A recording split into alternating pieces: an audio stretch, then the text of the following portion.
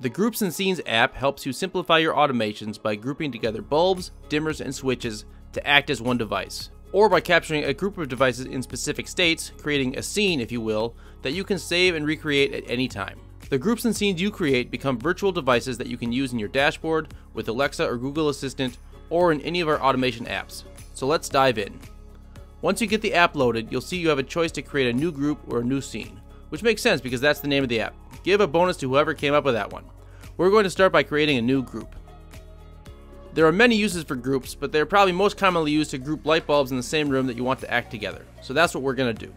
I have 4 smart bulbs in my secret underground layer, so we'll name this secret underground layer lights. Next, we'll go here and select our 4 smart bulbs.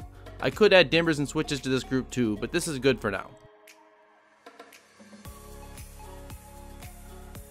If I didn't see my devices in the dropdown, I could click this button here and it will refresh the list. Now we have a few options. This Enable Group Zigbee message switch can, if you're grouping Zigbee bulbs together, sync them up so you don't get that popcorn effect of them turning on at different rates. These next 2 options can be helpful when using Hubitat Dashboard. You can select to have the group device indicate the status as on if any one of the lights in the group are on. Conversely, you can have it indicate it is off if any one of the devices is off. This could be handy if, say, you create a group of all of your water sensors and you want to be alerted when any one of them is on. This last option you probably don't need to worry about. It limits the polling done by your hub, but if your lights in the group aren't working right, turn it off and that might be helpful. Okay, we've got our group set, so I'll click Done. It's going to take us back to the Groups and Devices menu, but let's look here in our devices and you'll see there's a new group device called Underground Layer Lights that you can use in any of our home automation apps. Alright, let's go back into our Groups and Scenes app and set up a scene.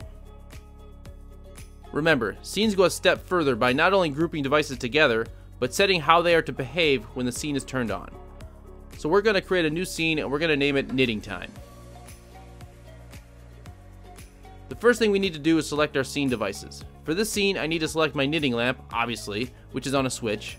There are 2 dimmers in my knitting room, so we'll select those here. And when it's knitting time, I want my neighbors to know I am not to be disturbed, so I will select my color patio bulb here. So those are the devices. We have not captured their state yet, which is indicated up here. Before we do that, there are some options to consider. We can select a button that would be virtually pushed when the scene is activated. This can be useful for activating a scene in a Lutron system. We can set a transition speed here to gradually dim our lights. This Ignore Activate Switch Off switch is not only interesting grammar, what it does is prevent a scene from being turned off as a whole. So with this toggled on, if you say, Alexa, turn off knitting time, it won't do anything. You'd have to turn all the devices in knitting time off individually.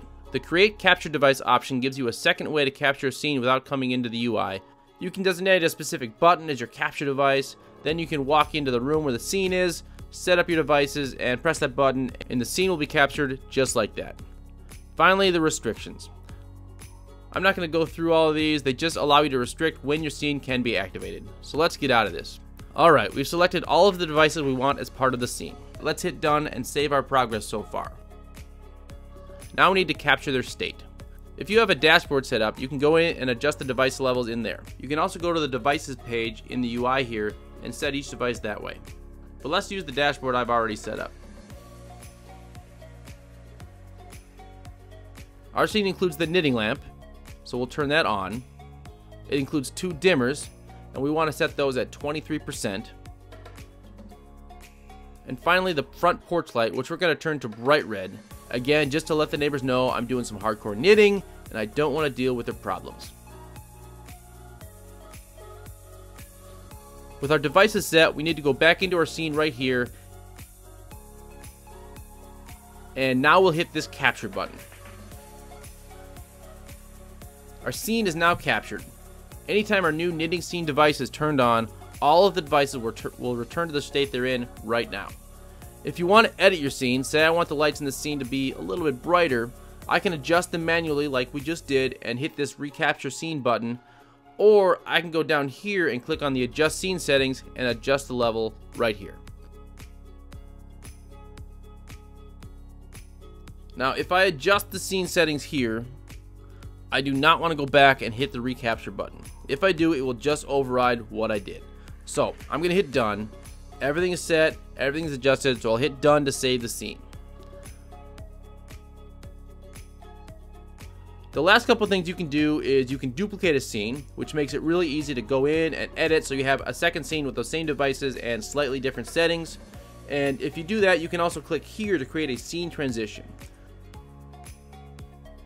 What this does when activated is you can select two scenes with the same exact devices, and it will switch back and forth between the two scenes at a consistent interval of your choosing to drive your family completely bonkers. It's pretty great.